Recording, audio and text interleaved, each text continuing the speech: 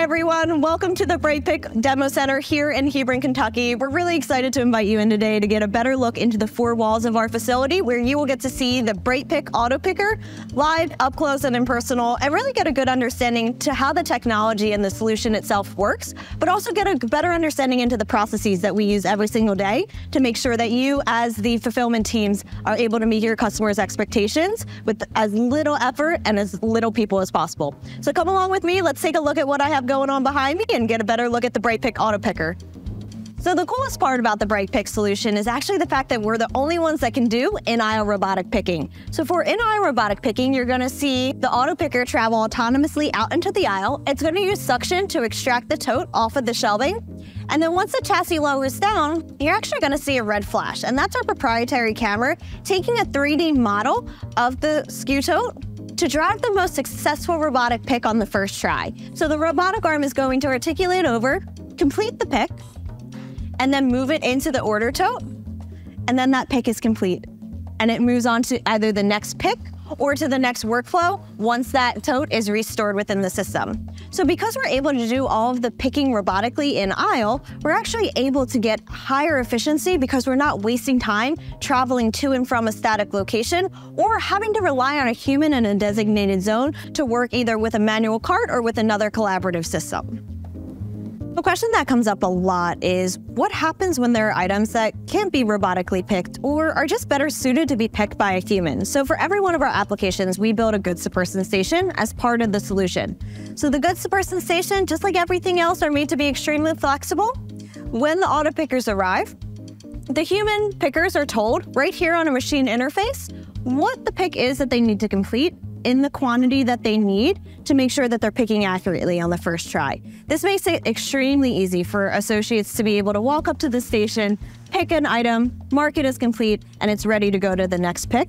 From a training perspective as well, you can really take only a few minutes to get new associates onboarded onto the goods-to-person station and know that they're able to pick your orders accurately and ensure the highest level of customer satisfaction.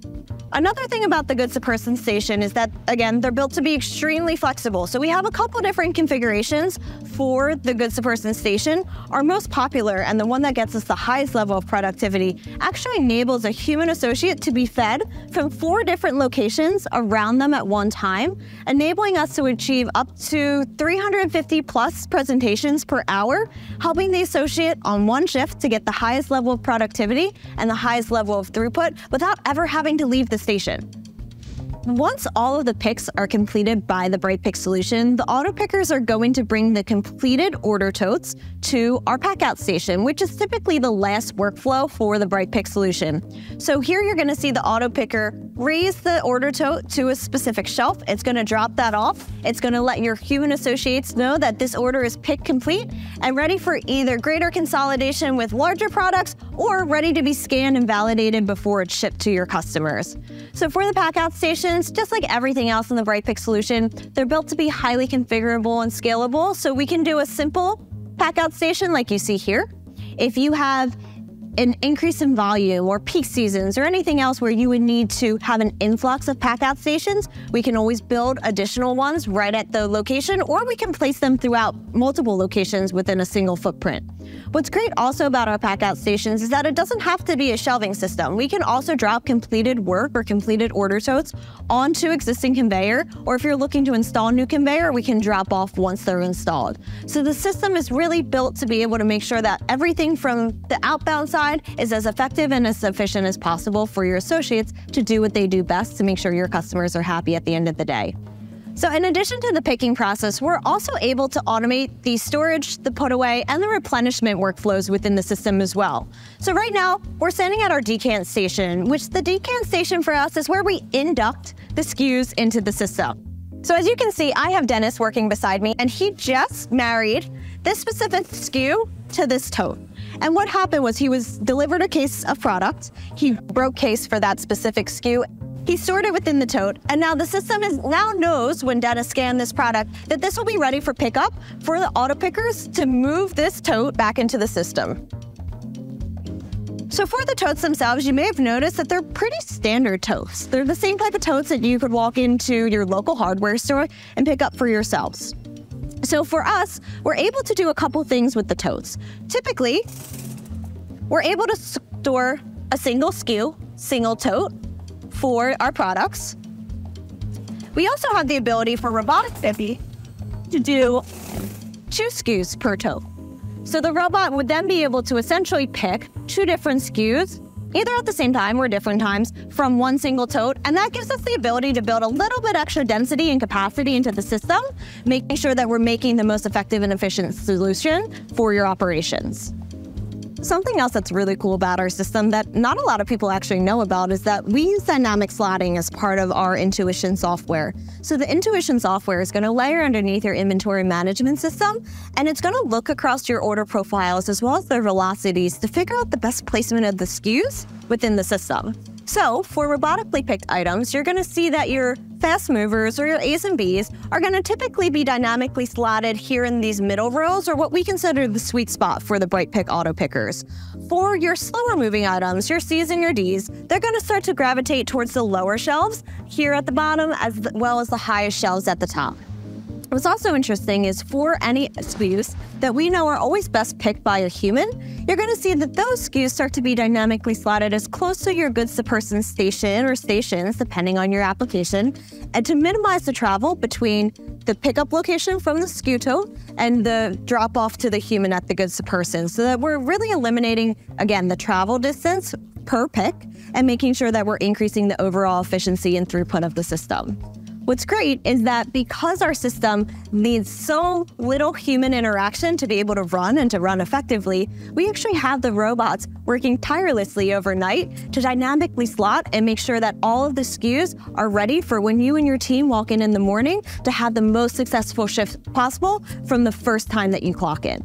So as you can see and look around on the floor, there's no QR codes, no wire guidance, no magnetic tape, no other form of navigational infrastructure that we would need to have the robots move autonomously and safely throughout the warehouse. So as the robots are moving around, they're utilizing the LiDAR technology, which is the same navigation system that a smart car would use to dynamically avoid any obstructions that come into its way.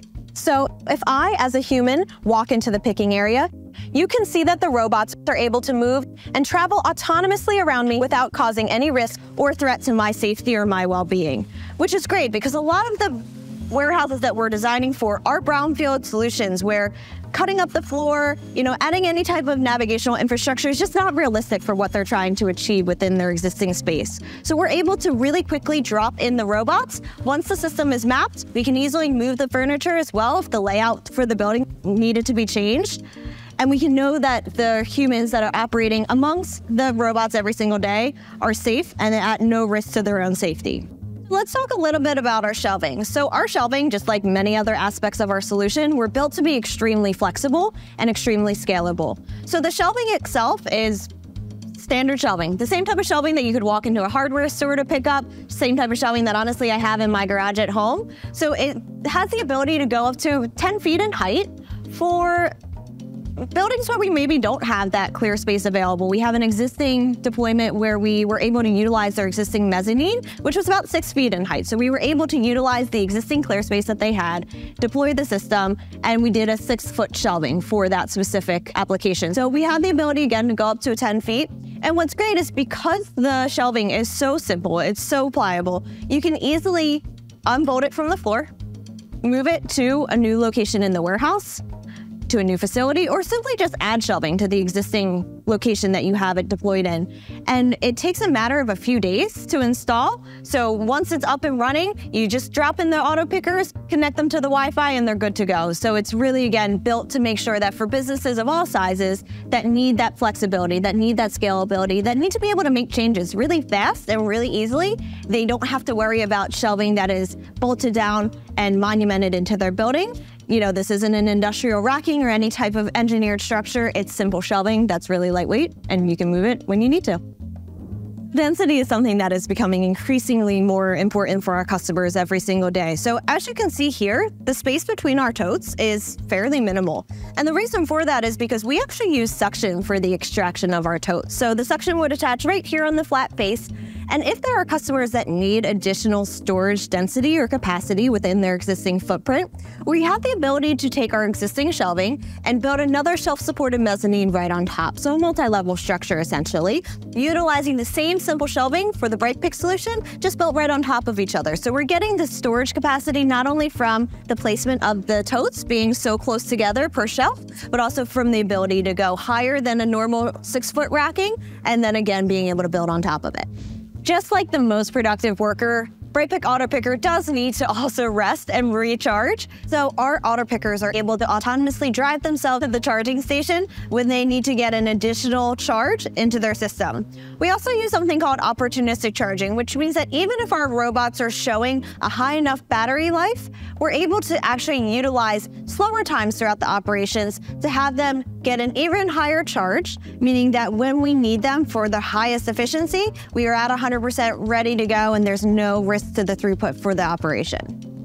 So that concludes our tour. We really appreciate you guys taking some time to come along with us to see exactly how the Brightpick solution works and to get a better look at the processes that we use to drive fulfillment for our customers every single day. So if you like this video, don't forget to give it a thumbs up and let us know in the comments what you thought of the tour and maybe what you guys want to see next. We'd love to do another video just like this for you, and we'd love to know what you'd like to see.